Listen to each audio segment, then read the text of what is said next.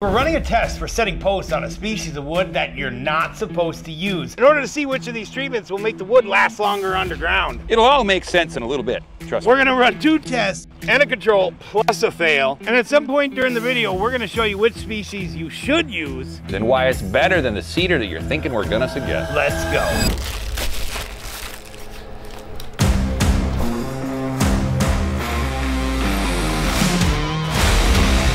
Now, I do have customers that call me all the time for cedar posts, but there's a problem. Western red cedar doesn't grow in the Midwest. It grows on the West Coast. Now, I had a customer call me about some kind of gateway post he wanted to do. So, since we don't have cedar, and some of the other options may not be real good for the environment, we've got a few solutions that we want to test. But the question is, what are those solutions? We're gonna use a type of lumber that most people would never use, pine.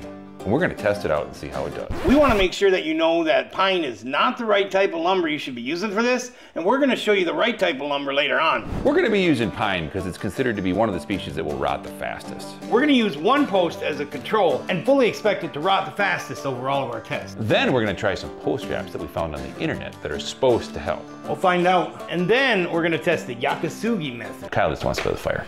Maybe he's right. He's probably right. And then after Kyle gets done playing with fire, we're gonna try a mystery test. But first, before we can do any testing, we need to order the wraps and cut the beams. Some post saver options here. Looks like 53 bucks. It is Prime Day, and would you look at that? There is nothing. I think we'll go with the pack of 5 or just a couple to test it out. All right, let's take a look.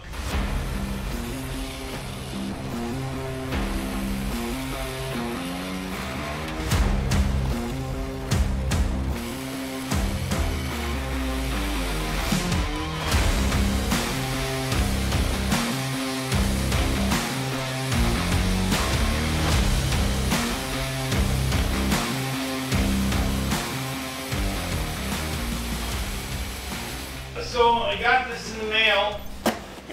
There you go. Oh, this is your post protectors. Yeah, fresh from Amazon. Can't remember how much I paid for it, but oh well. Money is no object to Kyle. He makes so much money, it's not even a problem. We'll include the price right here. And hopefully I can try to resell the rest of these in the shop here and get some of my money back. The chain. We'll see how these work first before I start trying to sell them.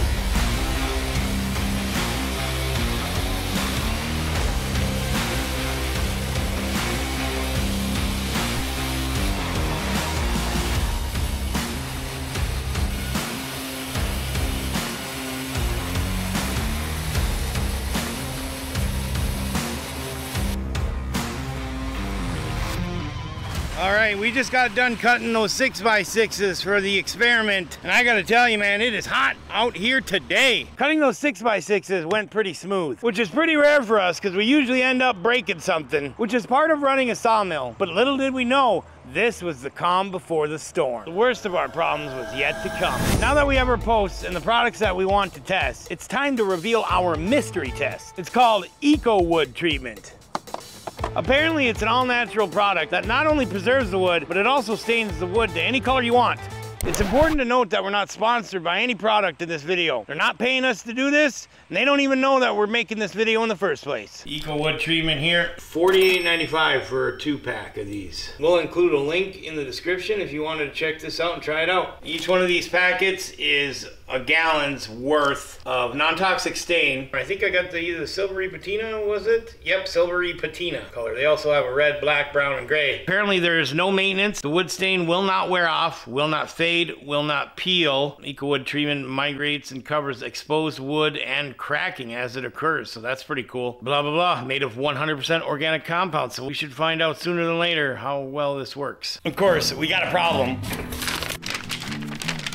Looking at the fine print here for this Eco Wood Treatment, it says post, etc. installed in the ground must soak for at least 3 days in triple strength solution. So we were trying to film this today and we need to get this filmed, but I gotta let this thing soak to do an experiment right, because we want to do a proper experiment. It's like we're in trouble now. I gotta figure out how to mix this solution up and figure out how to get it onto the post, because it says here must soak for 3 days in triple strength solution. Triple strength, not just single or double, triple. So now I gotta figure out how to get a 6x6 post soaking in what is essentially less than one, because this is 1 gallon's worth and I only have 2, which is 2 gallons worth. In a triple strength solution, I would need 3 packages for a gallon. Doing the math there, 2/3 of a gallon, there he goes. Math. Math's not my strong suit, ladies and gentlemen. So 2 of those packages and 2/3 of a gallon of water to soak up halfway through the post. This is gonna be tricky. I may actually have to order more. So we'll figure that out. And then you come blasting in with the face of a man who's got some problems. Yeah. What do we got going on? Resaw line, I fixed the hydraulic motor was leaking, got it all back together, and now one of the cylinders that puts tension on the blades is leaking like a faucet. So now that puts another damper in the thing, because he needs to fix that resaw line to keep production going before we can even film the video in the first place. We'll figure it out, we always do. All right, ladies and gentlemen, we're gonna mix up these 2 packs of this eco wood treatment. The recipe calls for 1 pack per gallon if you're just gonna paint it on fence posts or something like that. But if it's gonna have ground contact, it requires the 3 times concentration. I'm gonna mix it up here and stick around. Also hit that like button for me, brother. Bah. All right, we're gonna take pack, pour it in this jug. I'm gonna fill it up 2/3 of the way. It's green, it's crystally. It reminds me of Breaking Bad. All right, that's about it right there, huh? That'll work. Oh. All right, we got our solution here. We're gonna get our things prepped and ready to go and set it for the weekend. All right, first order of business is to take one of those bags, gonna wrap it in the post, and we're gonna use this tube after it's wrapped, set it in here. Then we're gonna fill the spaces on the outside of the bag with sand that we got here, and then hopefully that works. Kendall seems to think that'll work. I think we should use sawdust. Kendall seems to think this will work just fine. I hope so. It's important to note that we should probably round out the corners so that they don't rip the bag. And then you just slide the tube on after you get the bag on. The tube's a little bit longer than the bag. Quickcrete thing is too long. So we need to cut it at 41 inches. Of course it's too long. I suppose I could have filmed that. It was a pain in the butt. I cut it down to around 3 feet. That way it could fit up to the bag and the bag can overlap. There we go. Now we're rocking and rolling. Start filling her up. Uh-oh.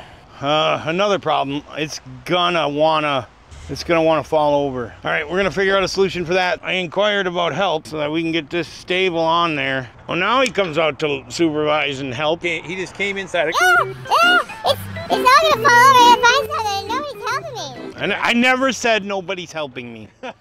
Never said that. That'll work. That'll hold it stable. Make sure you get finer sand so that it goes between the walls here better.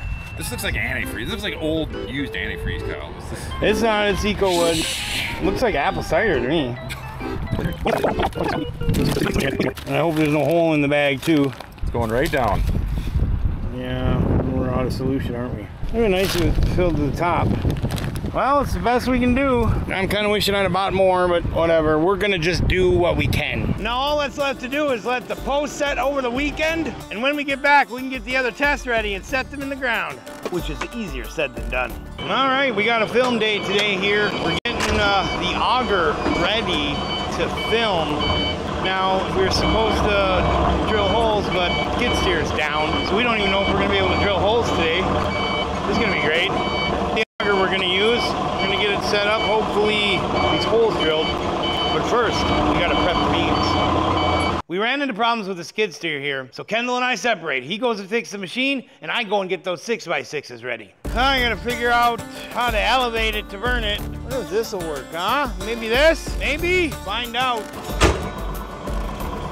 Would you look at that? Something actually worked out for one. We're gonna test the Yakisugi method on the posts and see how well they do on ground contact. And then we're also gonna test these Post Saver post wraps. And contrary to what I've been taught as a child, I think I'm gonna actually read the directions this time so I can get it right the first time. As you can see, coming up later, we did a test that I didn't really read the, well, no, actually I did read the instructions for that one. That test just sucked no matter what. But before we get to using this for prepping beams, I'm gonna burn the heck out of this beam. And I think it's important to note that you should have some water ready in case any fires get out of hand. I'll also be bringing in a fire extinguisher just in case things get a little too out of hand for my liking. Okay, let's get this done before it gets too hot out.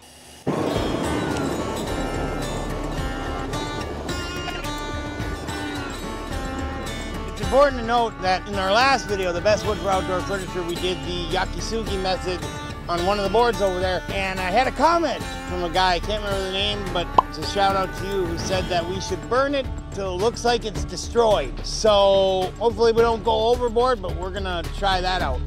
I ran out of fluid. No! All right, plan B. Should have freaking filled that up today.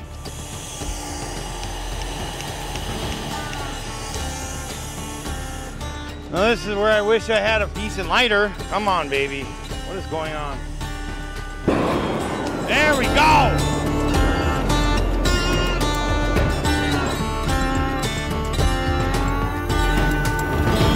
It's important to note that this is the second time I've ever tried this method. So take it easy on me in the comments, please. So that looks pretty good for that side. The area that's closest to the ground level is the most important spot. That's the spot that we need to make sure that gets covered. All right, let's see if we can get this bad boy started again. Oh yeah, and by the way, I'm not related to Maddie Matheson. And there goes all my leg hairs again. I'm realizing I probably don't need to burn all the way down here, but I'm doing it just in case. Oh, I feel like we're running out. Oh, we're gonna run out of fuel. I think this is why the traditional Yakisugi method is so much better, because you're wasting so much fuel just trying to get the surface burned. Oh, I think I need to get this backside quickly. Oh, I need to fill this up, or maybe not. Let's just finish this off. I think that's right about enough, ladies and gentlemen. That'll do, pig. That'll do. Always make sure you douse it when you're done burning to put out any embers. I'm not a Yakisugi expert, so I hope that's correct. There is no way on planet Earth would I ever attest to being an expert at really anything. I'm learning right along you guys too. In this segment, we're gonna test these post straps out. I have a feeling that this is gonna be the best solution because, as you can see here in this diagram, you really only need to cover the area 6 inches above and about 2 feet below ground level. I'm gonna put it up about halfway because that's about as far deep as we need to bury these things. The freeze tends to push all beams and posts and anything, tends to push them up further out of the ground, so you need to bury your beams deeper here in Minnesota. All right, halfway mark, bada bing, bada boom, bada bing. I'm so glad I didn't have to shimmy it underneath. That would have been a nightmare. Now for the fun part, folks. We get to play with fire again. Be safe. Let's see if I can get this started on the first flicker.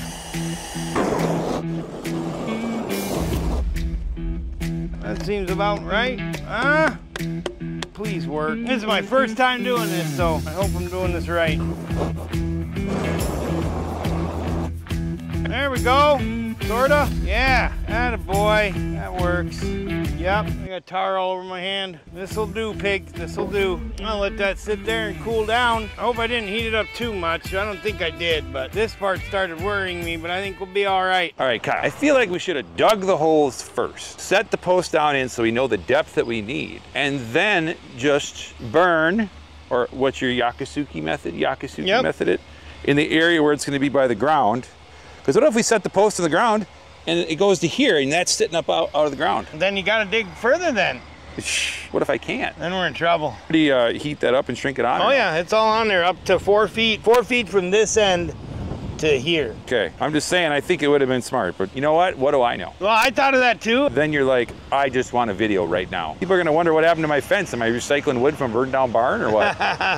My one worry here is this crack in here, like how is that gonna, like up further towards the center here, how is this crack gonna fare against the ground level rot? Like, I mean, that Yakisugi method, I mean, what if moisture gets in there and starts rotting it from the inside like that? So that'll be a little bit of an indicator how well this works for underground ground contact stuff. Fair enough. It'll be interesting to see. I'm gonna go get the skid loader and we'll get the post hole digger. After getting our first 2 beams ready, we go back and check on our EcoWood solution to see how that turned out.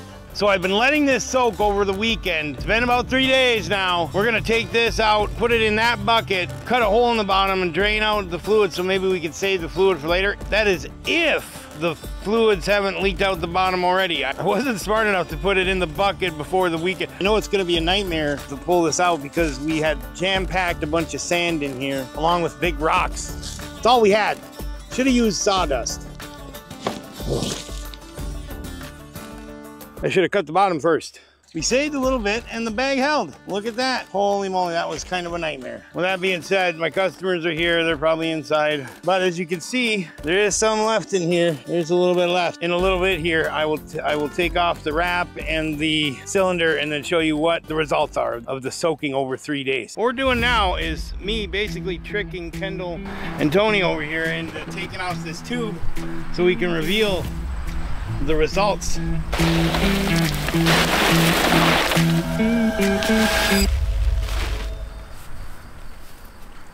Well, we got the bottom 8 inches treated. Yeah. You're gonna need to come up with a new plan, Kyle. Yeah. We got up 8 inches though, you know? 10 inches? Yeah, that's not the part you need treated. Oh, the part you need is gonna be the part that's right there, yeah. sticking out of the ground. Yep. However, the good news is there is no good news, really. I think this is pretty much a fail. We need to start over. How much did you spend on that? It was 60 bucks, right? 50 bucks. It would work if you could get 20 to 50 gallons worth of 3x concentration. Yeah, you could just drop it in a 50-gallon drum. Yeah, it'd be awesome. How much money is it gonna cost? It'd be like 25 times 50. It's not even a viable option. I'm already determining this as a fail because there's no way anybody in the world would want to spend that much money. No wonder why there was only one review. So we ditched the EcoWood idea and decided to move on with the tests that we do have. But we immediately ran into problems with the auger. No auger, no test. First, I gotta put this thing together. Some assembly required.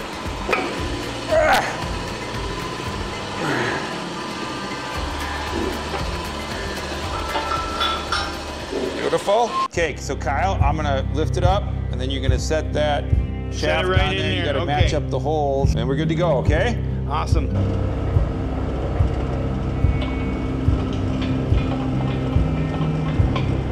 All right. It's like dented in there or something. Get in there. Put some stone force on it. So they have Oh, hold on here. Like, no, this right here is Yeah, there's a little spot. like dented in right there. Malfunction. I don't know how. I mean, it's such thick metal. I can't believe that thing could get dented. That's not a dent. It looks like it's a defect. Maybe, I don't know. So now we got to grind it out so we can fit the auger into the shaft and do it all before the end of the day today. Otherwise, we're gonna have to wait till next week to continue filming this, and then it'll be late putting this video out, and we don't want that. All right, I'm gonna try and get this thing ground out here a little bit.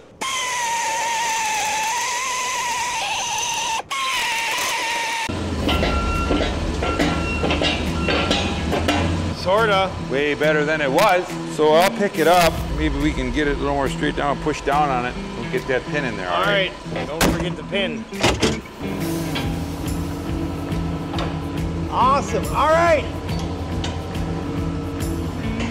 There you go. In Minnesota, you want to check with Go for One before you dig holes to make sure you're not getting any power lines or fiber optic cables. Where we're at here, I've had checked in the past and it is safe to dig. So.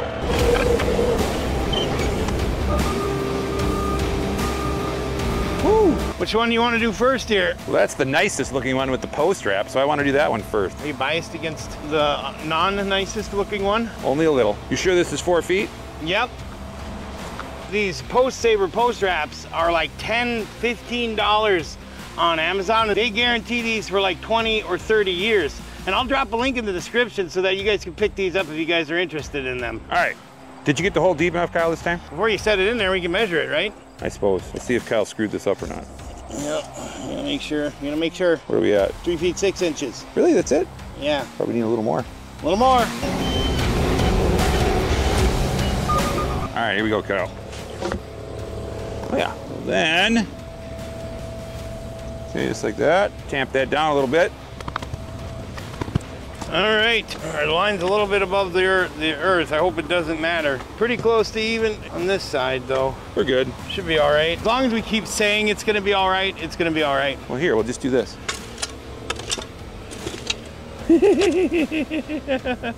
Yes. Yeah, and then you don't even need to show that nobody will see the backside. So there you go. Yeah, there you go. Perfect. Now it's up to the line there. Problem solved. We do the next one? Next one, yep. I'm guessing 3 foot 11 inches. How deep we got, Kyle? Just a little bit more. About this much. 3 foot 9. Nice try. Oh yeah. It's better that we did the post saver one first. That one has to be more precise. We got that out of the way. At your level? Oh, nice on that side. Okay, hold it right there. Oh, you're pushing it now. Oh, come on. Yep. What? Now it's all misaligned. It's all kinds of screwed up now. Good post holder wouldn't have that problem, Kyle. Good thing that's not my profession, right? All right, we'll check it here and see where we're at. This is a little bit of an attestament to our humanity, where we were gonna run a fence, but as you can see here, it's square here, but moving along, yeah, it's not. No, we run a fence back that way, though. Yeah, we run a fence that way, I guess. We'll see what happens. Cut the corner off, maybe. Yeah, we'll do something.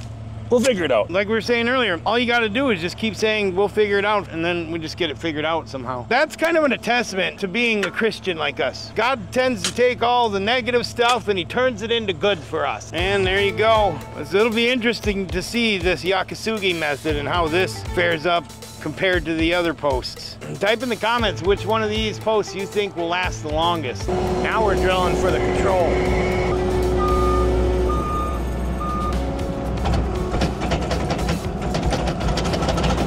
Want to see how deep we are? Never see me again.